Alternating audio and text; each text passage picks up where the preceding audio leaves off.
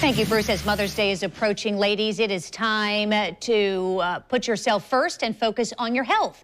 In 2012, new guidelines were released that recommended less frequent pap smears, changing from annually to every 3 to 5 years.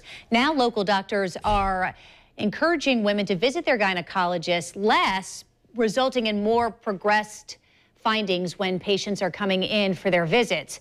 Joining me now is Dr. Jade Pizarro. She's an OB/GYN with Orange Park Medical Center. And I want to make sure that we're clear here with this. We're reminding people because it's Mother's Day, and I think that women in general tend to, as we've seen statistically, tend to be less good at taking care of themselves because they're so worried about taking care of maybe their children and their husbands. And it's important that they get their annual exam. Absolutely, absolutely. Mothers in general always put someone else first. That's one of the things that happens very early on. Exactly. And we need to really take this point to prioritize ourselves and decide that we are important first. We tell people it's like the oxygen on the airplane. You can't help other people if you don't help yourself. So you do need to put yourself first for your health. Well, and it's interesting, too, because I think that women get a little confused because we've heard with pap smears 3 to 5 years or every year if you've had a problem before. But there is so much more to the exam than just the pap smear itself. Absolutely. People think that if they go for their annual that they're getting a pap. And sometimes you'll go to your annual exam and you're not getting a pap. That should be a discussion with your doctor, whether I need a pap, whether I don't need a pap, but you do still need to have an evaluation by a physician. Sometimes primary care doctors are comfortable doing the well woman exams, even including a pelvic exam, and sometimes they want you to go to your gynecologist. But someone should be laying eyes and hands on you once a year. And so what kinds of things then are important for them to have other than the pap smear as an example?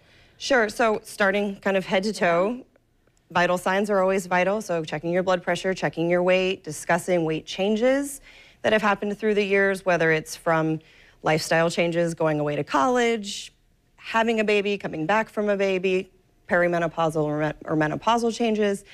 Then again, with the blood pressure and things like that.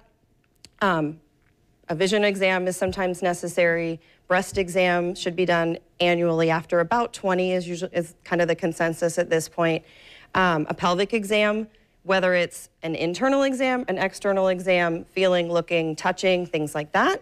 And then kind of going down lymph nodes, normal gait, things like that. Yeah, I think that perhaps that women only remember the pap smear portion of that exam and tend to forget the other things that are arguably just as important that's conducted during this annual exam, and not just when you're going to the doctor because you maybe have some kind of an issue. Right. Is there an age that you tell your patients, you know, hey, you need to start having the annual exam at such and such age? And then do you ever get to a point where, based on your age, that you don't need to go for one?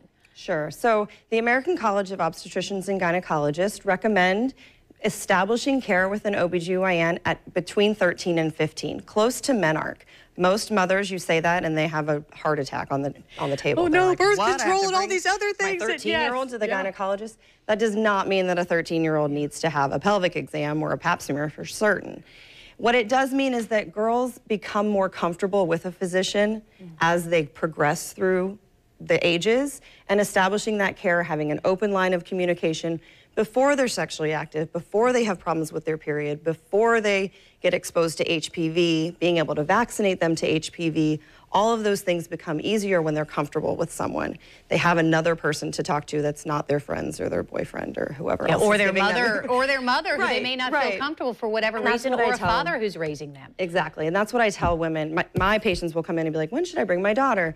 And I'll tell them, well, have them come and establish care with me. That way, if they have a question that they're not comfortable asking you, they can ask me. And you know that I'm not going to give them some crazy off-the-wall answer that's like they not would healthy. Typically hear among their friends, right? And then is there an age, you know, too old of an age? So a lot of women feel like once they're done having babies, they don't need to go to the gynecologist anymore. And that's obviously not true. Cervical cancer starts to increase, as well as uterine and ovarian cancer. So those are all things that we at least attempt to screen for with those exams as well.